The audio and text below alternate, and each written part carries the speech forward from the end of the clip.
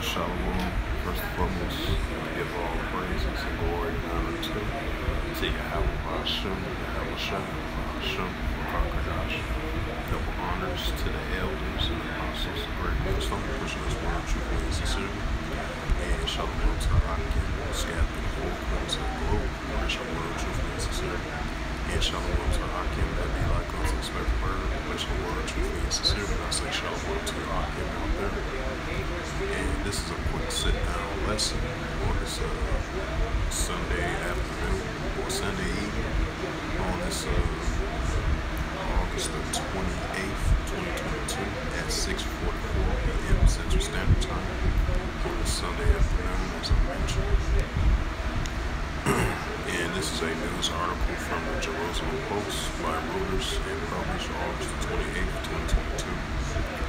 And a highlight of this news article in the news for today on this Sunday, August the 28th, 2022, and it reads, Taiwan says China's still carrying out military exercise around the island. And it says the Taiwan Defense Ministry says it detected 23 Chinese aircraft and 8 China's ships operating around Taiwan on Sunday as Beijing continued its military activity near the island. Salakia for that. And there was another news article as well too, if I can find it.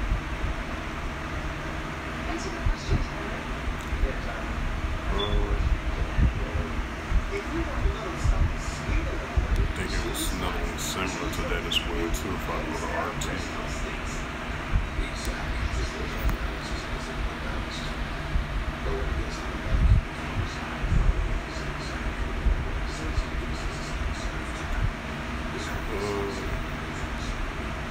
Oh yeah, here go another. It says China deployed ships and jets near Taiwan, Taipei. It says the moves come after the U.S. warship sails past the self-governor island. Right, because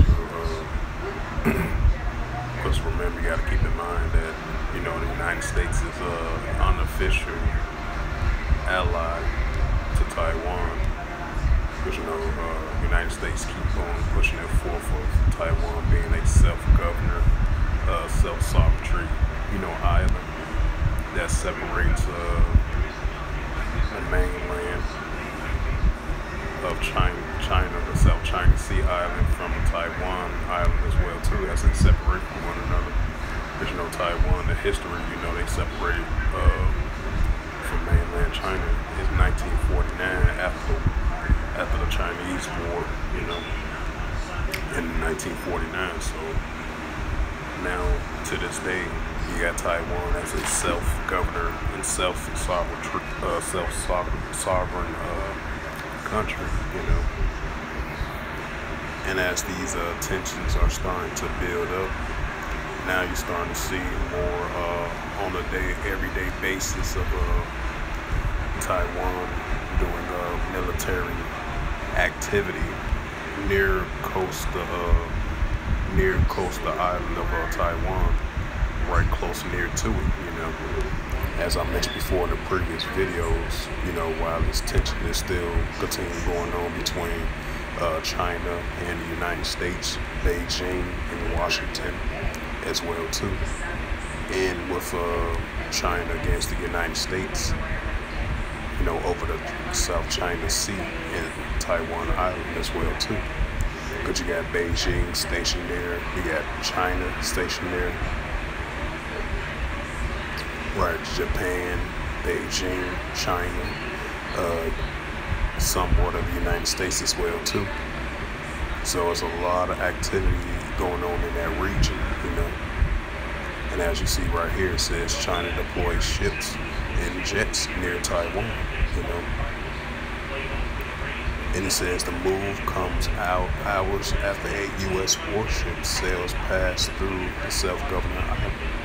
And it says the sizable group of Chinese military vessels right? Because you got all the nations that I mentioned that's stationed down there, because they monitoring each one another activities, especially when it comes to military activities, It says a sizable group of Chinese military vessels and aircraft have been detected around Taiwan, heightening tensions in the region, the self-governing island defense ministry claimed on Sunday. According to the ministry, 8 Chinese Navy vessels and 23 aircraft were detached in Taiwan's vicinity. 10 planes, it stated, have flown over the east part of the mainland line, the Taiwan Strait, which practice service as an unofficial barrier between mainland China and the island. The Taiwanese military added that the local combat area patrol has been giving relevant instructions and that Beijing activities are being closely monitored. It says the apparent Chinese deployment comes days after the U.S. sent 2 warships into the Taiwan Strait in what the Navy called it's a routine transit mission to demonstrate the United States' commitment to a free and open Indo-Pacific.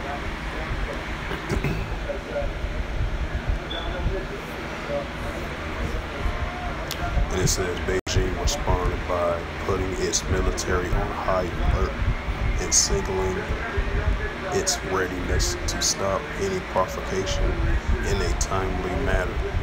Early China also castigated the U.S., branding it the destroyer of peace and stability in the Taiwan Strait. Tensions in the region have been running high since the controversial visit by the U.S. House Speaker Nancy Pelosi in Taipei in early August, which sent relations between Washington and Beijing into a tailspin and triggering a flurry of China military activities in the area. And at the time, China Defense Ministry said it has conducted drills simulating a blockage of the sea, as well as the impetuous assaults and striking on the grounds, striking at ground targets. It says Beijing considers the self-governing island of its own territory. It views visits by the high-ranking U.S. official as attacks on its sovereignty and a violation on the One China principle. The Taiwan Strait, which separates the self-governing island from the mainland China, it says have been a source of military tension since 1949, when Chinese nationalists fled to the island after losing the civil war to the communists.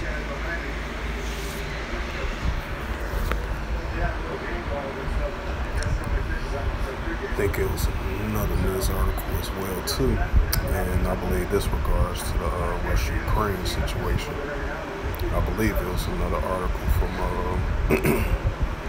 this is an actual update on when it comes to wars and rumors of wars between the nations. If I can find it. Oh, here it goes right here. Because you got war going on still continuing, and it's intensifying with the Russia-Ukraine situation as well too, along with the South China Sea dispute thing, and a potential of China might potentially invade Taiwan, and then might do some type of military necessary action against the United States and allies, and their allies with Taiwan. As that tension starting to build up even more and more. And this news article right here, this is from Pentagon, from RT.com, was published on August the 27th, which was yesterday, August 27, 2022, from Home World News, alternative news around the world.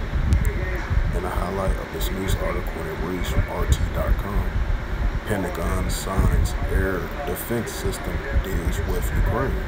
It says U.S. arm maker Raytheon if I pronounced that right, is to produce a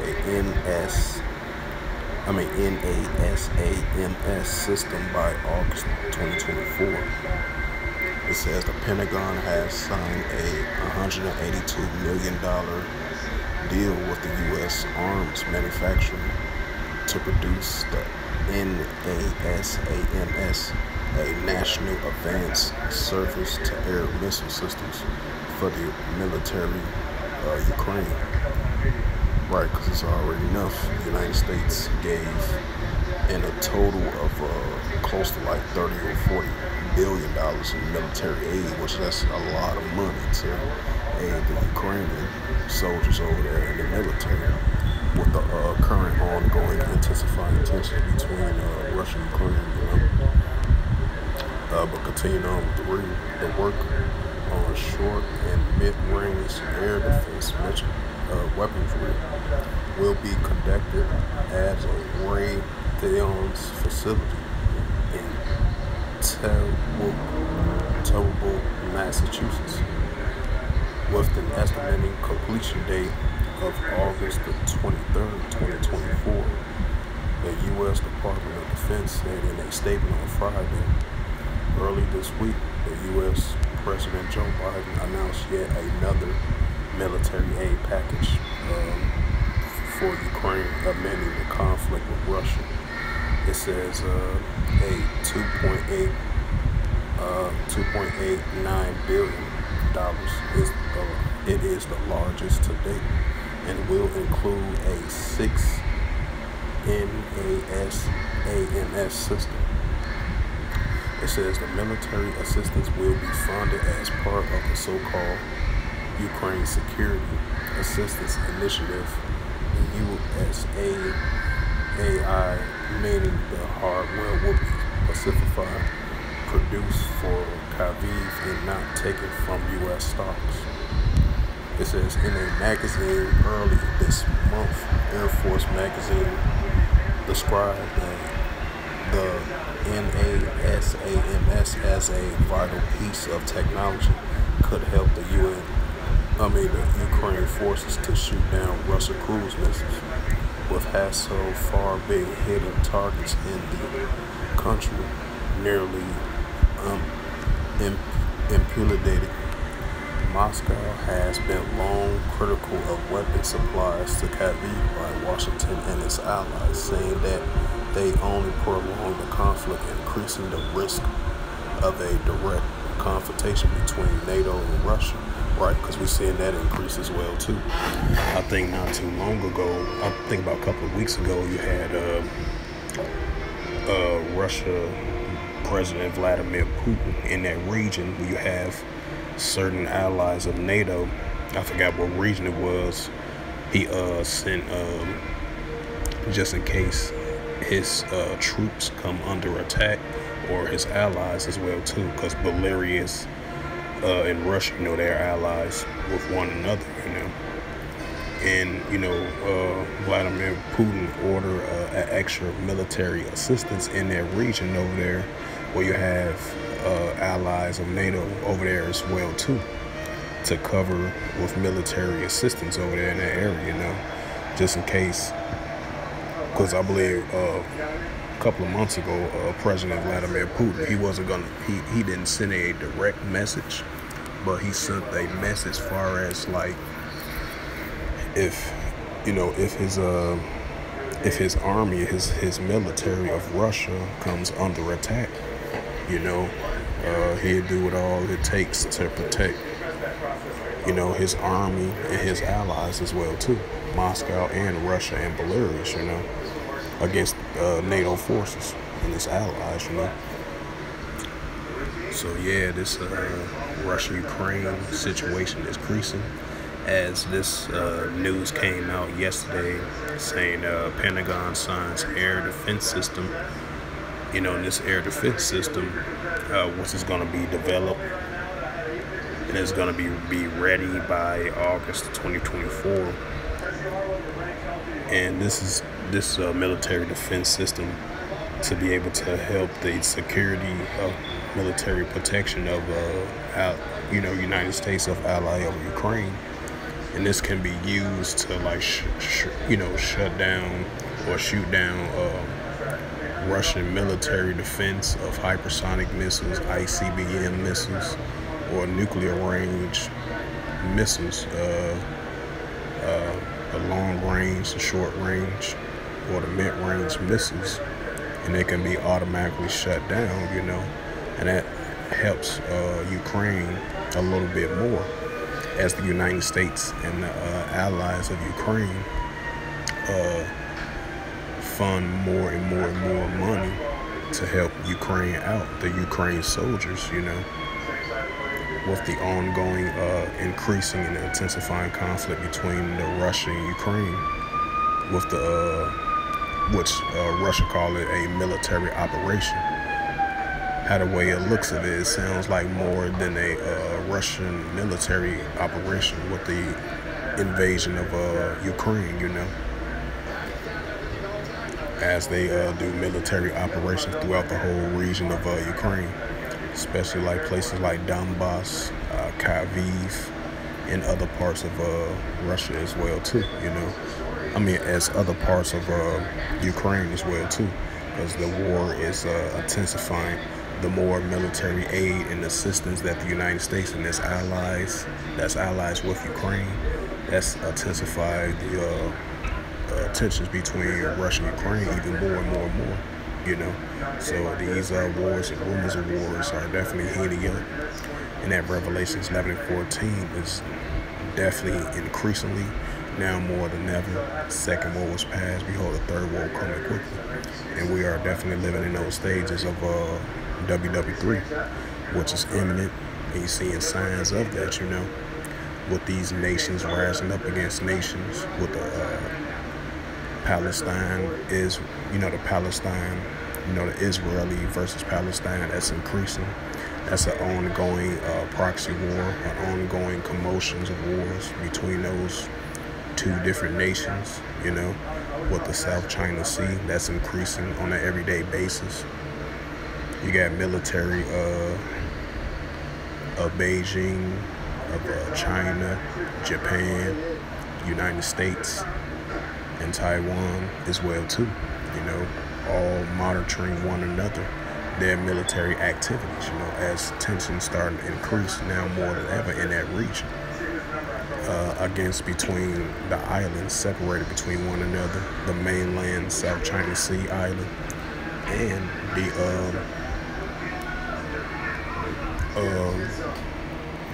and over there the Taiwan island as well too, as the tensions starting to increase between Beijing and Washington, the United States, and China as well too, over Taiwan, I'm gonna bring out a scripture.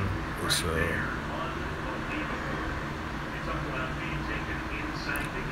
let's see, wars.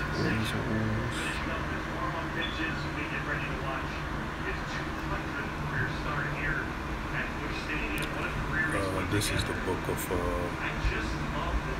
Matthews 24:6.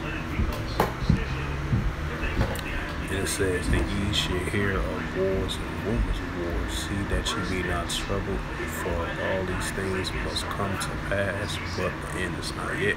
Right, because the end is not yet, because we're seeing all these prophecies increase, especially, like I always mentioned before, the nations rising up against nations, and kingdom against kingdoms as well too, and wars and rumors of wars, commotions of wars, continuing on and off proxy wars and commotions of wars between the nations. Luke 21:25, disgressive nations. And I'm going to bring that out as well too, after I get to bringing this scripture out to the next verse, Matthews 24:7. For nation shall rise against nations, and kingdom against kingdoms. There shall be famines, and pestilence, and earthquakes in diverse places. Right, because you're seeing the increase, the nations rising up against nations, and kingdom against different kingdoms is increasing as well too.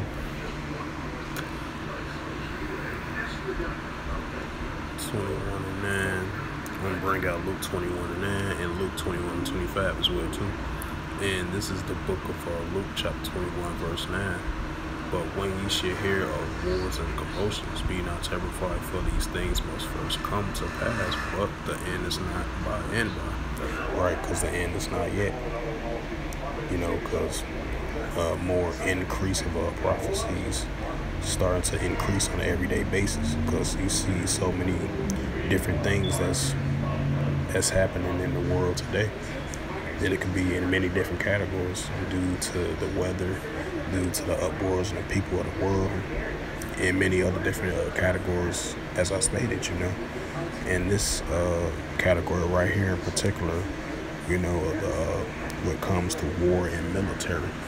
And these are signs of things that are increasing, between the nations and different kingdoms, increasing with these wars and rumors of wars. Because now you're starting to hear these rumors of wars on an everyday basis. It's starting to increase now more than ever, And this is the book of Luke, chapter 21, verse 25. And Luke 21:25,